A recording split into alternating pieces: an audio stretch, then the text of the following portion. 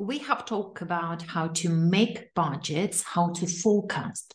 But not only we need to focus something and budget something, we also need to control our actual results versus budgeted so that we can make some actions and so that we can identify the reasons of the changes in events.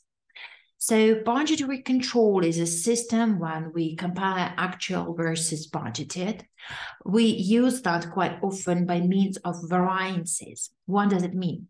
Well, if we only subtract budgeted revenue from actual revenue and find out by how much we sold or for example, by how much we have not achieved the budgeted figure, then it will not tell us who's to blame, whether it's, for example, the market with the prices or whether it's the sales manager with the quantity.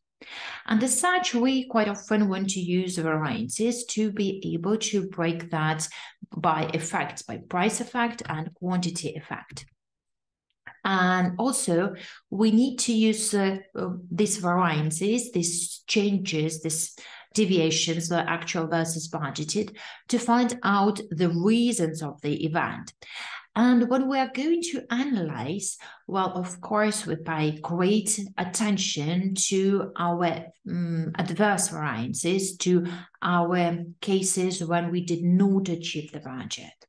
But even more, we need to pay attention to positive effects, because if we had something done greatly, then we want to repeat that. So if for some reason we sold a greater quantity than we planned for, then maybe we want to learn what helped us so that we are going to change the process in the future. And action needs to be taken. So not only we need to analyze, but also to implement the results in our processes. And when we do that, we need to choose the right budget. And there are three types of budget that sound very, very similar, but actually they mean different things: fixed, flexible, and flexed. Fixed budget is the budget that is prepared at the very start of the planning process, and it's prepared for a single activity level. So we say, okay, we are budgeting for a sale of 1,000 units. The price is going to be like that. The variable costs are going to be like that, and fixed costs are going to be like that. And that is our profit. And this fixed budget can serve as a benchmark for performance evaluation. However, we can also have something that is called flexible budgets.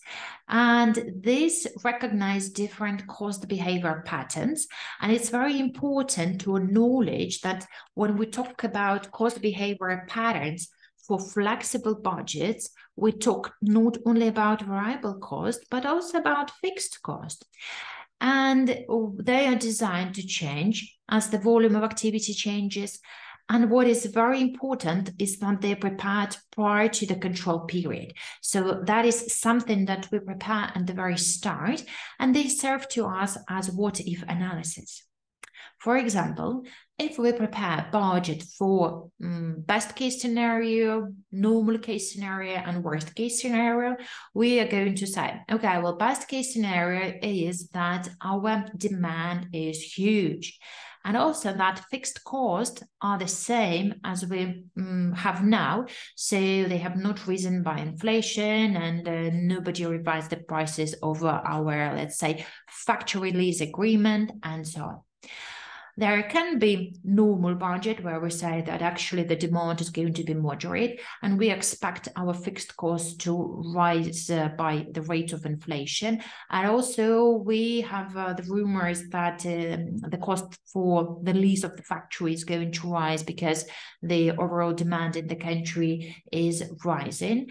So we are going to prepare this normal budget, and not only variable cost, but fixed cost will be changed as well. And worst case scenario where everything goes not very good. Well, this is just one of the examples. So we can have many, many, many budgets, and we call them flexible budget. And there is another definition, which is very similar, which is flexed budget. And flexed budget is something that you're going to use in your analysis, actual versus budget. Flexed budget is a flexing variable cost from original budgeted levels to the allowances permitted for actual volume achieved while maintaining fixed cost at original budgeted levels. So what does it mean? So when the period has ended, and we want to analyze whether we did great or not, we say that we need to stretch the budget for the change in volumes. And change in volumes of actual output is going to impact sales, it's going to impact variable cost, and also a variable part of overheads. Like, let's say we have electricity cost, and electricity has fixed component because we need to light up the bulbs at the factory no matter what. And also it has variable component. Well, for example, the electricity that is used by the machinery, and it is used as long as units are made. So we will need to split these overheads by fixed and variable elements.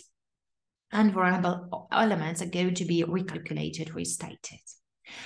Okay, so flexible budget is what-if analysis, and fixed budget is when we fix for a single level of activity before the period starts, and flexed budget is something that we use in analysis at the end. And there are pros and cons, of course, of that, because, well, on one hand, flexed budget seems to be less demotivating, because of course if the output increases, it is expected that cost increased, variable cost like cost for materials, and the managers would be very demotivated if we come to them and say, how come your materials cost is so big? How about your labor cost is so big? They will say, well, that's obvious because we made not 1,000 units but 1,200 units. It's much more, it's by 20% more. So of course our costs are going to increase. And fixed budget is beneficial in a way that it's a fixed target that never changes, and it's easier for managers to pay attention to this target. And they may be demotivated if the target keeps changing because the output expected keeps changing.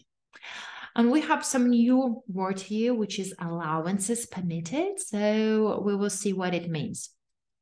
So what is the budget allowance? Budget allowance for flexed budget is budgeted fixed cost plus budgeted variable cost multiplied by actual output. So cost allowance, fixed part does not change, and variable part does change by the change of actual output. All right, so that's it, and see you next when we are going to continue.